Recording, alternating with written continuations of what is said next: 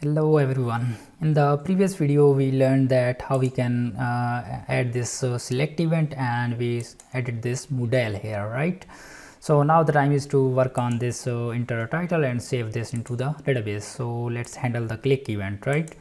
So let's go to the project and let me make this smaller here, and we added this save btn, and this is the id of title, right? We gave this a title id. So here when we click on this, so I don't want to show this modal, right?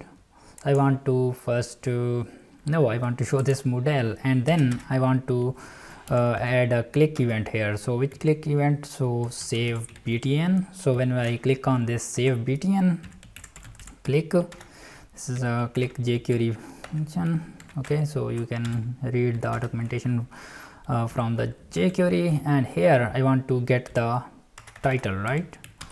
Title, which title? I want to grab the title of this title input.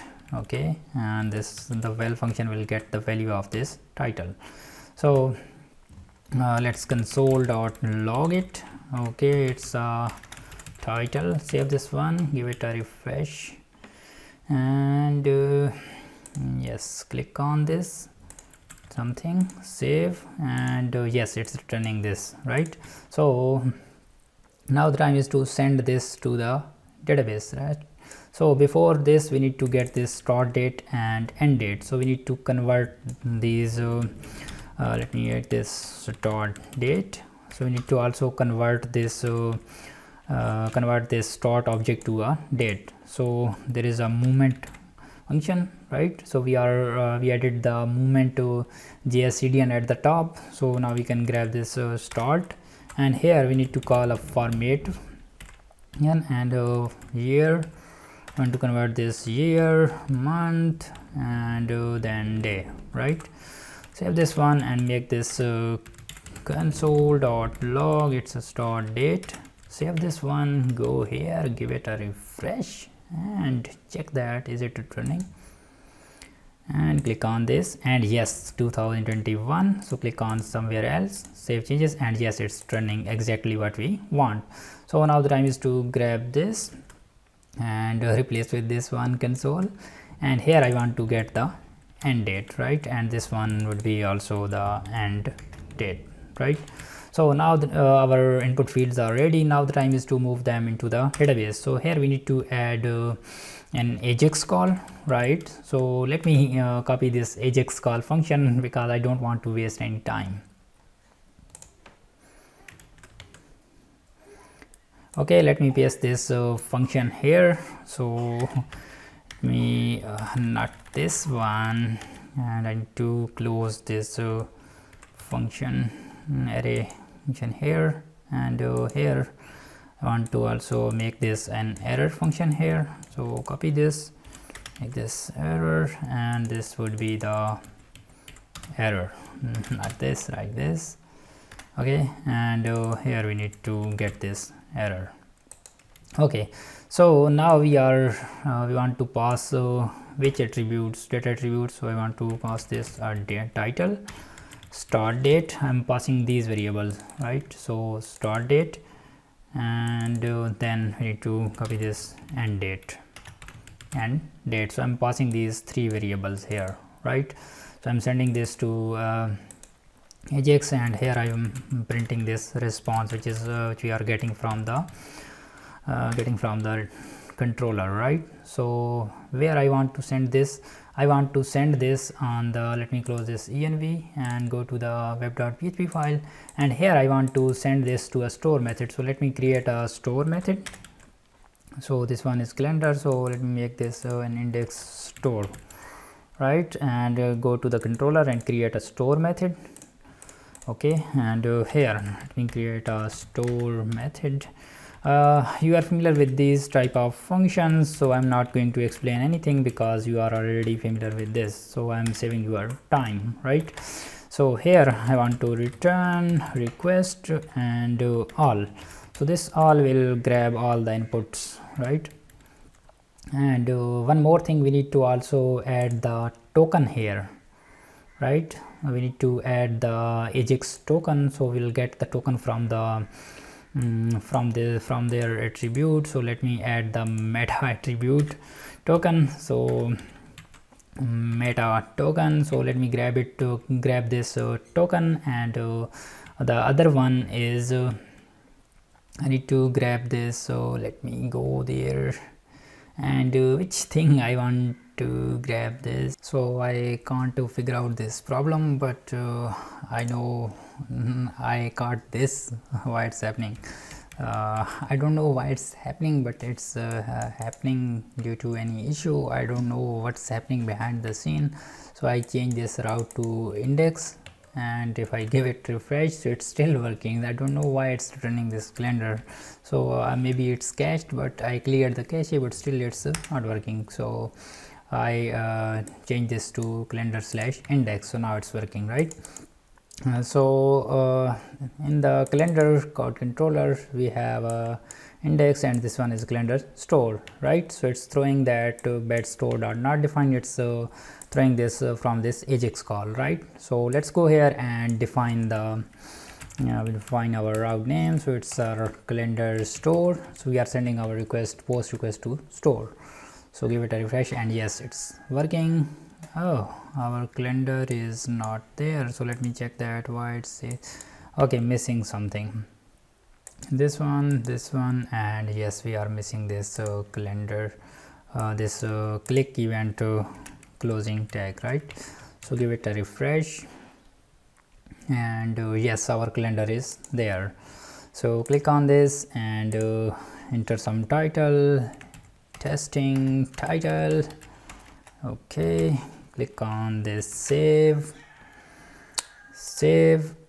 and yes, now it says 405. Why it's throwing this 405? So check that post method is not get supported for this route. Why? Because we I added here get not post. So let's click on this, it will work.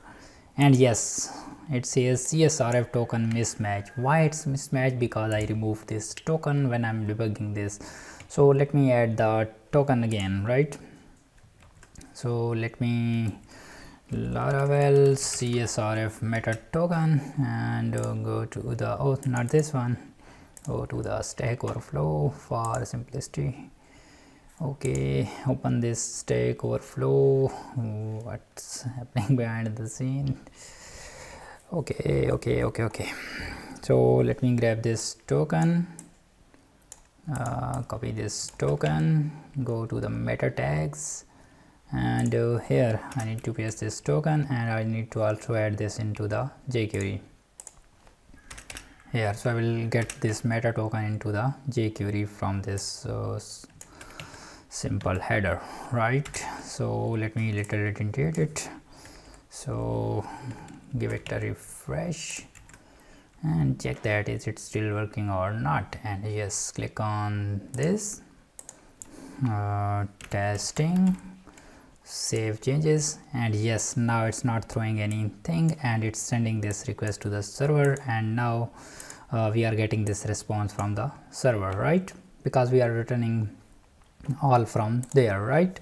So now the time is to save this into the database. So here we need to first validate the data. So here you need to put this validate. We are not going to create a new request because I don't want to spend time on this creating request and stuff like that. So we are focusing our main topic. So it's a title and it should be a string, right?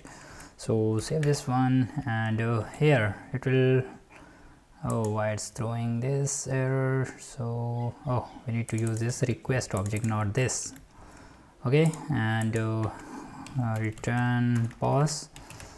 So now check that is it throwing the error server side. I refreshed this web page because it's a server side validation. So click on this, so it will throw the error. Why 422? Because it's throwing, telling us that the given data is required, right?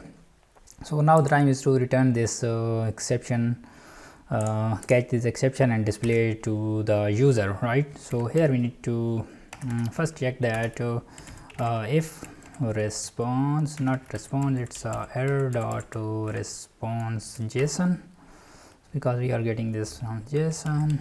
And then what is the name of this? So it's inside the errors, because we have a errors property here, and in the error we have multiple errors. So let's investigate this error. So grab this error. I want to display this error in the title error. I will create this ID in the top, right? So let me add this HTML. So this will get this error from this title attribute. So this will grab this title. The title field is required, and we are parsing this HTML to this title error. So let me create this into after this input field. So here I want to create a span, and in this span I will assign this title error, and here I will class text danger. So it will make this a red color, right? Text danger. Save this one, go back, and here we are appending this. So let's go here, give it a refresh. So now it will display our error here. So click on this, save changes, and it's still not showing anything. It says error is not defined. So let me go there, error. Okay, I misspell it, it's error.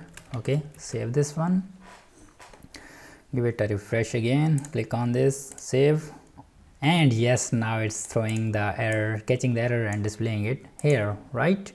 So now the time is to enter this title into the database. So now our exception is catching, and now we are catching the exception. So now the time is to create this, right? Create this booking. So booking, it's a create method, right? And here what is the method name? So it's a name of we are getting the title and stuff like that.